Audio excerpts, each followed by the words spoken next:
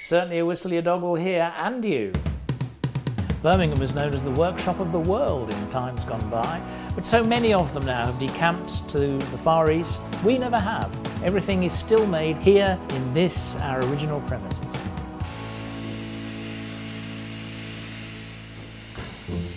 Plenty of soldering going on this afternoon, that's what I like to see.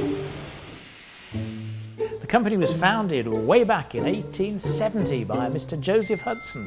He was a farm worker and he made whistles. We don't know why he chose whistles as one of his products, and he wasn't very successful with them. He sold hardly any, but his big chance came in 1883, because that's the year that the Metropolitan Police in London were advertising for something to replace this.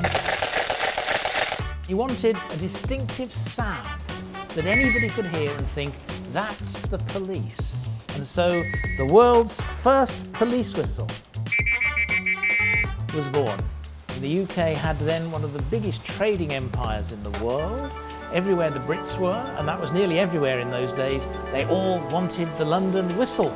So within 1 year, he'd replaced that tiny little workshop at the side of his house with a factory employing 50 people, making hundreds of thousands of whistles. This is the press shop, where we stamp out the essential brass parts that will make the metal whistles.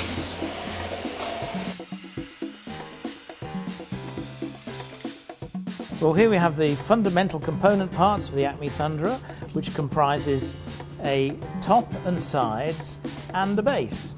These will be fitted together, and then a little knob will be attached to the back, which will eventually take a split ring and a lanyard. The completely assembled whistle is being popped onto that turntable, and it will pass through an induction coil that will bombard it with high-frequency sound waves, which will melt the little piece of solder inside that will flux round the various joints. And then they come here into this plating vat, and they will spend 20 minutes in here accumulating 40 microns of pure nickel plate.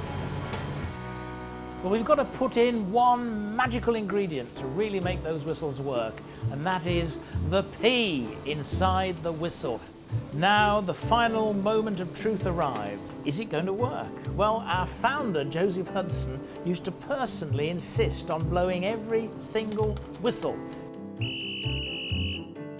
If that's anything to judge by, he wasn't disappointed. You never know what somebody might invent that suddenly turns everything upside down.